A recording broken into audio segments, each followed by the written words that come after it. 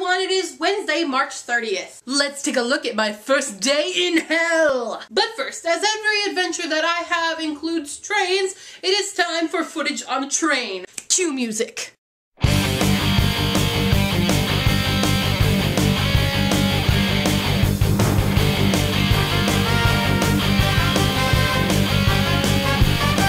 Okay, I have made it here in Reboot, which is where hell is located.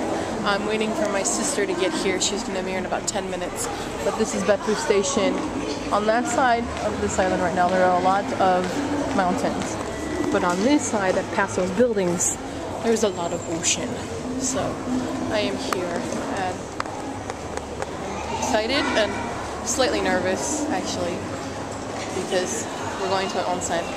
So I'm slightly nervous about that. There's a pigeon. Hello, pigeon.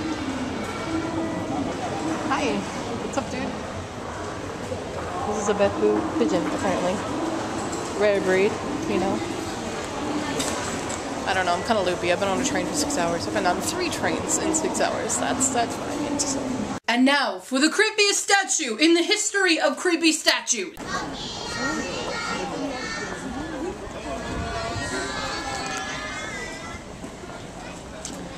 This man, the man called Shiny Uncle, who loved children.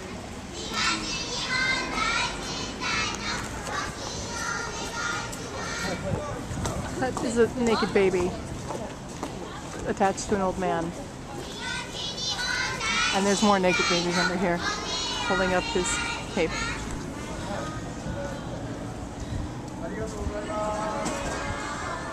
I'm not sure what I've gotten myself into. That naked baby on there has horns. In other news, there are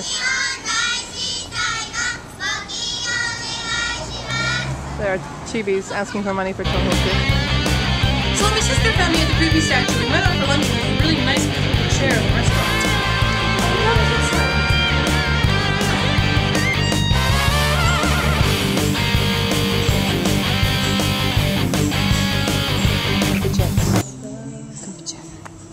It's our first meal in Kyushu. What was it called? Toriten pasta. Toriten pasta. I think it was only one. Yeah. And then we went walking for a very long time.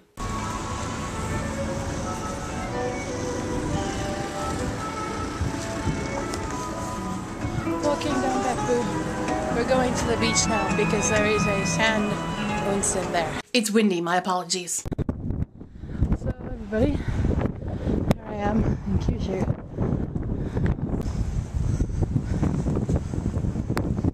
It's not that big, really. I'm not actually here, this is just a green screen behind me right now and a fan going. That's it. Okay, so we're heading to the sand beach still. Well, my sister has just informed me that that is Monkey Mountain and we'll be going there probably tomorrow. You're kind of visible, but you're such a slim bird that it's very difficult to make you on this camera. But there is a big heron over there. FYI. Palm trees. Not something I've seen a lot of, actually. Yeah. That's kind of a rare sight. Okay, so we're still on the route now, but we're looking at all these trees, and personally, I think they all look like they want a high five. So, high touch. Okay, that kind of hurt, but yeah. I don't know. It looks like it has a bunch of arms with high fives. But nobody ever gives them high fives, so they're very lonely creatures. Or I'm just insane, whatever. Take a pick. Looking back, some of those trees may have just been giving me the finger. That's a really big boat. It's called Sunflower Cobalt. That's actually a ferry that can take me between Kyushu and Osaka, but I didn't take it because I don't like boats. Interesting scenery going on here. And I'm not just talking about the palm trees this time. We walked a long time before we finally came to our destination. So much walking, we have made it. I don't think I can film anything else from here, but this is a sand spa and onsen and awesomeness apparently. We shall find out. See you later.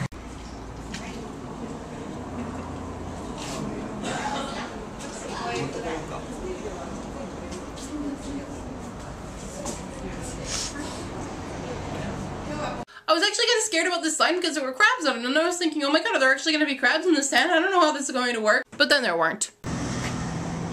Okay, this is our onsen.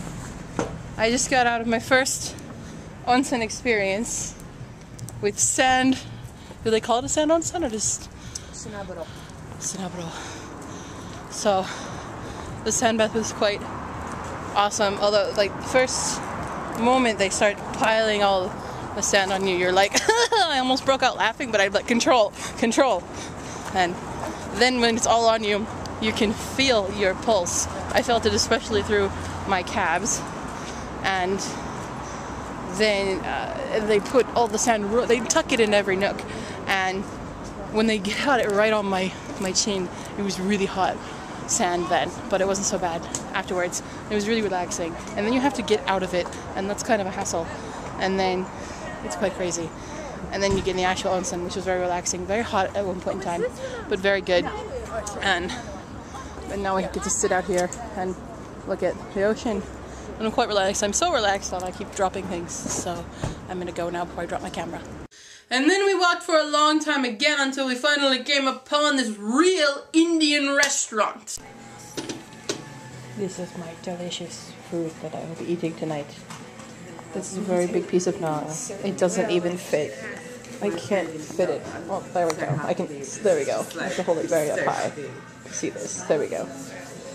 That's what I Now we know it's real because it said so on the sign outside, but also because the owner was actually from India. Okay, so this is pretty much concluding day 1 of my trip in hell. Not really hell. I haven't actually gone to hell yet. This is just Beppu. This is our room. My sister's in the onsen downstairs right now. We have bunk beds. I don't remember having bunk beds with my sister ever. I had them with Emily, not with this one. We never really shared a room. Too much of an age gap. Not really. It's not that much. It's 5 years. No biggie. But she always got her own room. She was the eldest. So, we got bunk beds. But climbing, I have to climb up this way now instead of using these tiny stairs because I used the tiny stairs before, or the tiny little ladder before, and it was really like cliff climb in Viasana. She was like, I'm just not getting anywhere right now. So tomorrow, we have a really big day. I'm hoping my knees hang in there because today, walking really far to the sand spa was not good for my knees. They're okay now. Hopefully they're good tomorrow, but yeah, I just want to show you. We have bunk beds. I'm going to go now and wait for her to come back so I can go to sleep because I can't lock her out. Yeah. Good night, everybody. Yes, me. Really quick, everybody, you see here, I've been reorganizing my kitchen. I rearranged this on my table's over there, my stuff is over here, but I have a small problem because my predecessor put down this tape where these cords were to plug in the refrigerator and stuff, but now there's this horrible tape residue that's really not going anywhere, and I can't get it off. So, before I try anything else on it, I was wondering if you have any methods of getting this. Now this is really dried on, so it's not like it was just put there. It's been there since I moved in, and it was, I'm guessing, there before my predecessor. I don't know if his predecessor put it down there, but it's very annoying, and I want to clean it because I've cleaned everything else. So if you have any ways to do that, please let me know. Also, if you have any other questions, shoot them down there. I don't know when I'll be answering questions, but I will have a whole video of just question answering coming up soon. So submit any questions that you have for me, and please answer mine. Okay, bye.